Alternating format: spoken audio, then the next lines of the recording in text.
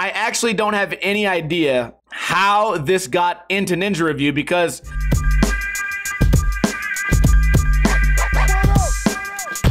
well, howdy! Welcome to another episode of Ninja Review, the series where I review videos submitted to me by you guys. Well, this week I still got a sore back. I am still injured, but hopefully you guys had a great week of skating, and today we're going to review two videos. Both of them are park videos, I believe. The first one's called Instagram Booms by Jordan Rose. Rewind and play.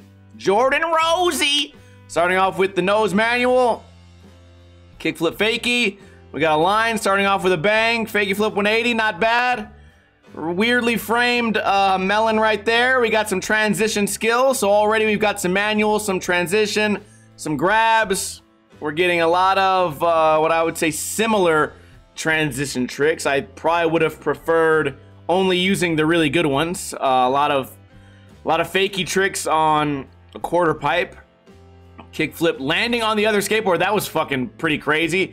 Kickflip, board stall fakie, disaster. What do you guys want to call it, man? I always say fucking board stall. Hold on, let's rewind this. I always say board stall, but a lot of people say rock fakie, and I haven't been corrected on it, so I doubt anyone really cares, but it still is a board stall. I just made it as if you guys were gonna correct me, but no one corrected me. Well, let's get back to the video now, you hear? Landed on the other skateboard, that was crazy. Kickflip rock fake. I almost said disaster too. Grind 270. We already saw the backsmith version of that, so I'm kind of confused as to why I would show that. Really terrible heel drag. Hold on. I like how fast these clips are. The perfect half cab heel right there. Fakie trade a heel drag. We got front 180 across, back 180 across. Fakie 180 manual, 180 out. I like it. Quality. This quality seemed to just immediately get better. I think we switched to 60 frames right there.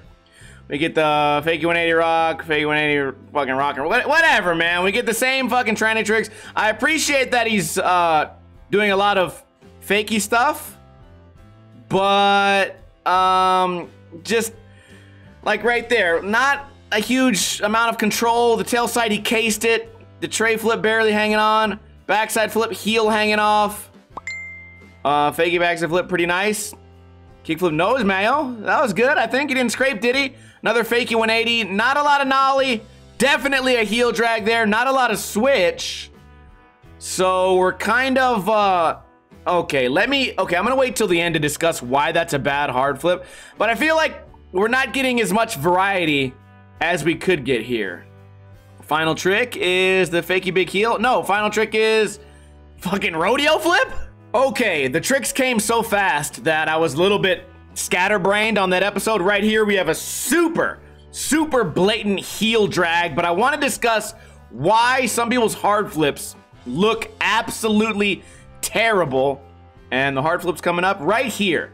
Look at the path of his foot. And I'm not saying this to talk shit. I'm explaining to you guys that some tricks have a certain aesthetic. Skateboarding tricks are more than just the board spinning and rotating a certain way. There's more to it here. Let me explain. For this hard flip to look aesthetic, right? For it to have a good style, this front foot would be way out here.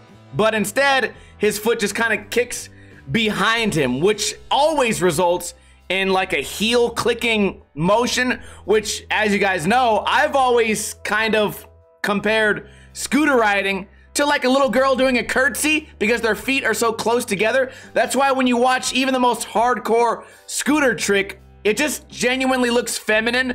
And when you do a hard flip like this, even though on paper it was an okay hard flip, you landed bolts, the board did what it was supposed to do, but it doesn't look good. Maybe somebody in the comments can explain in better dialogue like what exactly I'm trying to say, but this is not how you want this trick to look. Typically, if you see a hard flip in a magazine, you're not going to see the pro skater or top level am. Their feet are not going to look like this, not only because it looks dumb, but also when you start skating bigger things, I kind of think this is a very like less efficient way to do the trick because your foot's all the way behind you. You can't put it out and catch it. Maybe you want to late flip. You're going to late flip like this. You're just kind of like, just make, you know what, dude? I don't think I'm putting it into words correctly.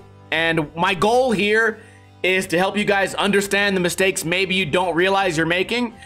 So I'm trying to simplify my thought process here, but I guess you're just gonna have to take my word for it. You don't want your hard flip to ever look like this. The tricks on transition were all sort of similar, right? That was a backsmith to back tail 180. Then we get another backsmith to back feeble, which is basically just backsmith and then moving your truck a little bit. You're not really achieving anything that you didn't just already do. The next trick, yet another backsmith, where you do the 270, and then later in this video, we get a back grind 270 on the exact same style setup.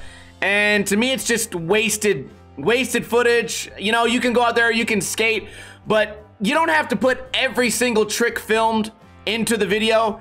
If maybe your goal is, I just realized I still got this fucking hat on.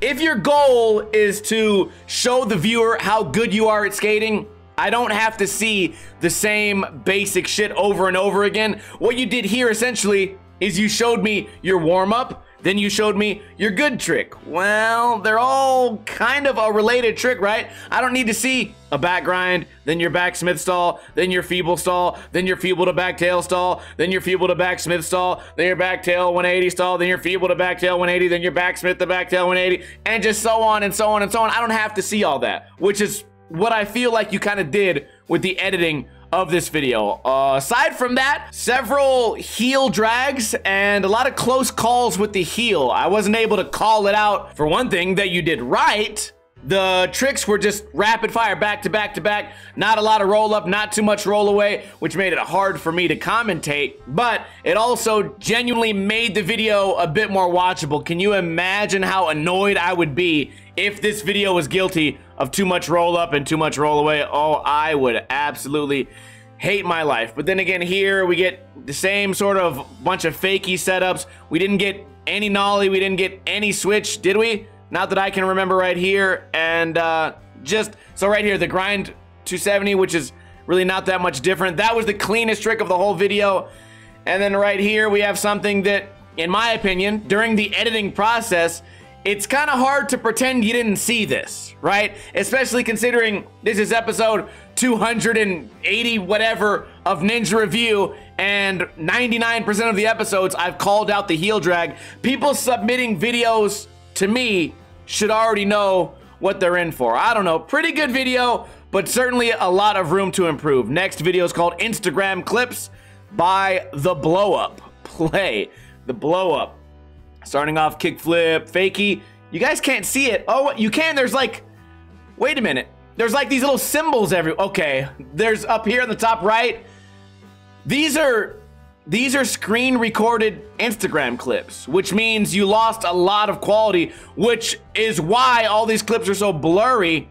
This reminds me of people that get like Power Director, and in the corner of the screen it just says free trial. If you want to remove this watermark, get the real version.